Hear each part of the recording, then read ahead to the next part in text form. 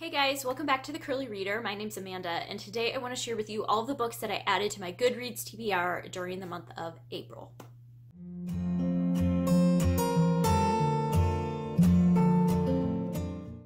Alright, so during the month of April, in my bullet journal, I keep a list of all of the books that I add to my TBR that month, to my Goodreads TBR, and I made a book stack which limited me to 1, 2, 3, 4, 5, 6, 7, 8, 9, 10, 11, 12, 13 books. So at the end of the month, I had to go through and purge my TBR a little bit so I could get them all to fit on my list. So that's how my month went. I was doing really good up until like the last part of the month, and then I started watching a ton of BookTube and started adding things, and random things started popping up, and that's typically how it goes. So there probably could be more on this list, but I did pare it down a little bit, and I deleted some stuff off that I thought that I probably am not actually ever going to read this. And I came up with a list that I think is a pretty good one. So if you are not familiar with my growing TBR videos, every month I come on and I talk about all of the books that I add to my Goodreads TBR for the month and where I heard about the book from. So this is where I'm getting my book recommendations and inspiration and all of that from, and it's a variety of sources. A lot of it's from BookTube, but some of it's from Instagram, some of it's just from other things in life. So yeah, anyway, let's get into this and I will share with you all of these books. So the first one that I added to my list is Fall of Giants by Ken Follett. This is one that I had heard about before. I was aware of it before. My parents, I think, have read these and recommended them to me. And then I read Pillars of the Earth and by Ken Follett, and I was like, these books are huge, and I don't know. I wasn't the biggest fan of it. It was a good book, but it was way too long. Do I really want to like commit to that long of a book? But I heard Haley and Bookland talk about this book. I don't even remember. I typically write down which video it's in, but I will link it down below. That she talked about it. I think it was like books you've never heard of that you should read or something like that. But this is the first book in a different series. It is not part of the Pillars of the Earth series. This is part of, I think it's called the Century series. And the first book takes place, I think she said, during World War I. So it's like World War I, and then the second book is World War II, and then the third book is the Korean War maybe, or the Vietnam War. I don't remember. But it's like these three different wars, and it follows the same family through all these generations of people and how the wars affect their family throughout the generations, I think. So that's kind of the gist I got from it. But I know that this series has been recommended to me before, but that was just kind of the straw that finally got it onto my TBR, was when Haley mentioned it. The next one that I added to my TBR this month is The Betrothed by Kiera Cass. This is a new book that is coming out by her this year. It's coming out really soon, if it's not already out. But there was a Goodreads giveaway for it. So occasionally, not very often, but occasionally I'll get into Goodreads and get into the giveaways and go through like what different books are being given away. And I saw this one on there and I'm like, whoa, wait, Kiera Cass has another book coming out? I did not know this. And I have no idea what it's about. But, I mean, I love the Selection series, minus the last two books. I like the first three. I think that's kind of the general consensus. And I read her book that she put out called The Siren, I think, and it was pretty good. It wasn't as good as the Selection, in my opinion. But I do think that I would want to read The Betrothed. The cover of it has, like, somebody in, like, regal attire, and it looks like another kind of royalty type thing. So, I don't know. It looked good. I added it. No idea what it's about. I should probably look into that. All right, the next one that I added is Echo Mountain by Lauren Woke. Now, originally, I added this because I got onto a couple different publishers' websites, and I was going through middle grade books that were going to be coming out soon, and it came up there first, and that's where I first heard about it, and then I saw that it was the book that was included in this past month's Owl Crate Junior box, so a few other booktubers are talking about it now, but I have two of Lauren Woke's other books already that I own that I still need to read, but her books just, I don't know, the synopsis and the covers and everything just really draw me in, and so I saw that she had written another book, and I'm like, whoa, I know that author's name, I need to add that to my TBR. But I think that this is about, I don't know if it's set during the Great Depression or what, but it is about a family that moves from kind of a more urban area, and they go live out in the mountains and kind of become survivalists, I think. And so, I don't know, it just sounded interesting, so I added it. Another one that got added to my TBR as kind of a result of that search is Which Way is Home by Mariah Keeley. And this one is about a family that I think it's set during World War II, maybe. Now I'm doubting myself. I think it's set during World War II, and they escape the Czech Republic or Czechoslovakia. Or maybe it's, I'm gonna look it up now, hold on.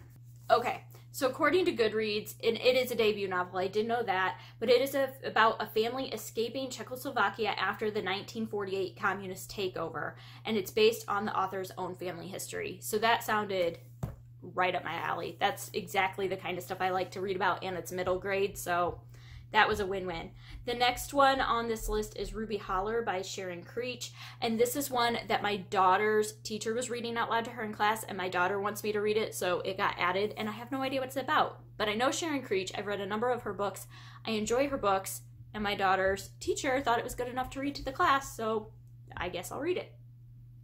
The next thing that I added is The Things We Cannot Say by Kelly Rimmer, and this is one that this girl that I follow on Instagram that's just like a lifestyle Instagram influencer, whatever, Tara Thewison, she has been reading during quarantine, and this is one that she read that she was just raving and raving about, and honestly, I don't really know what it's about. I think it's World War II. I'm looking it up right now.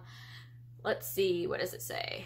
It says 1942, so yeah, Russian refugee camp, Nazi soldiers, yeah, sounds like my cup of tea. So, and she just raves so much about it. It has really high Goodreads rating, so I just added it.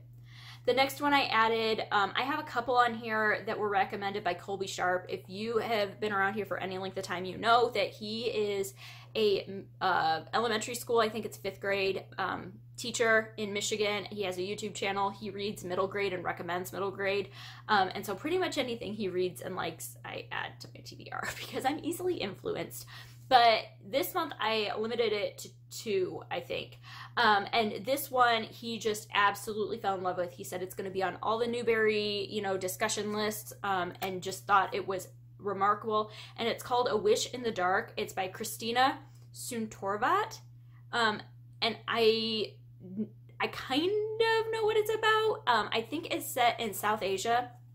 And it's about these 2 kids who are going on some sort of journey. I don't know if they're running away or they're trying to figure something out, but he just raved about it, so I added it. The other one that I added from him is Prairie Lotus by Linda Sue Park. This is one that a lot of people were buzzing about during middle grade March, and it is about, it's like set during Laura Ingalls Wilder, like Little House on the Prairie times, but the main character is Asian. And so I know it has to do with that. Colby Sharp raved about it again, and he said that something in the author's note with the way that the author was influenced by Little House on the Prairie just really made a big impact, so I went ahead and added that one. All right, the next one I added was Beach Read by Emily Henry. This is one that was in this past month's, I think, Book of the Month boxes, but the first time I heard somebody mention it was Victoria from Victoria Reads a Lot, I think is her channel name, and she read it during the Stay Home Reading Rush, I think. It was either that or the Dewey's 24-hour readathon, one of those, but she was reading it and she was like, I don't really ever read romance, and I love this book, so I added it because I'm not a huge romance reader, but occasionally I like a good one, and so I added that one. And that one I think is about these 2 writers that are like, have writer's block, and they go stay at a beach house, maybe like next door neighbors. I don't really know. I'm kind of making this up as I go. And something happens with them. Anyway, moving on. The next one that I added to this list is Dry by Neil Shusterman. This is one that had been floating around, and now it's like got all the buzz. Everybody's trying to read it right now. But the first person I saw that read it recently that made me add it to my TBR is Books and Lala. She read it. She was reading a bunch of books that, like, I don't know if she read it during her Read Like an Aries, I think, video, but she read it and her husband read it with her, and her husband read Scythe and loved it, and read this and loved it. They both gave it 5 stars. So I'm like, okay, well, I read Scythe and I love Scythe, so I need to read this one too because maybe I'll love it too. We'll see. But it's YA, and I think it has to do with like all the water on the earth like is gone. and it follows these teens as they're trying to find water, maybe. I think it's something along those lines. All right. Excuse me. The next one that I added is Anxious People by Frederick Bachman. This is a new book coming out by Frederick Bachman. It finally got its title and release date, and it was posted, and so I finally added it to my list. I knew that this one had been coming for a while, but it finally got its release date. I think it's this fall sometime. I don't really know what it's about, but it's Frederick Bachman, and that's all I really need to know. The next one I added is The Extraordinary Life of Sam Hell by Robert Dugoni, and this is one, I have a book group that I'm on Facebook called Mom Advice, and she like raved about it. She said it's like the best book that she's read this year. It is about this little boy who is born with this genetic condition where he has red pupils, and so he's known as Devil Boy, and he grows up and he's like an ophthalmologist, and I'm not really sure what else besides that, but I know those were a few of the things that really drug me in. That just sounded really fascinating to me. I do not have the best eyesight in the world, by far, and my daughter has had some issues. We've had to deal with vision therapy and eye correction and all that, and so in my family, my dad recently had to have, he had a torn retina or a detached retina, and he had to have surgery and cataract surgery, and so I've had a lot of ophthalmologist and optometrist eye issues, and so anything like surrounding the eyes just piques my interest, and I just think it's fascinating. So I added this one because it just sounded really interesting. And then the last one that I added, excuse me, I have got a bug in my throat. Okay, is Radiant Girl by Andrea White. This is about Chernobyl. After I read The Blackbird Girls during middle grade March, I became fascinated with Chernobyl, and my husband and I ended up watching the HBO series, which highly recommend. It was great. I learned so much watching that series. But anyway, so it kind of led me to do a Google search for books, like fiction books that deal with Chernobyl, and this one popped up and it has really high reviews. And so I added it to my TBR. I think it has to do similar with Blackbird Girls, where it has to do with a little girl who lives in the town next to Chernobyl, and they end up having to evacuate and all that. So it just sounded like something that was up my alley, but I don't think this one's middle grade. I'm pretty sure this one's an adult book. So that sounded like something that I would really enjoy as well. So anyway, those are all of the books that I added to my TBR during the month of April. As always, I will leave all of the links to all of the videos that I mentioned, channels, Instagram accounts, Facebook groups, all of that I will link down below in the description box. So make sure that you check all of these people out. And yeah, if you've read any of these, I would love to hear your input. Some of the new releases that are coming out, upcoming releases, if you're excited about them, let me know. I would love to chat with you down below. And other than that, I hope that you enjoyed this, and I hope that you stick around and subscribe. And until next time, see ya.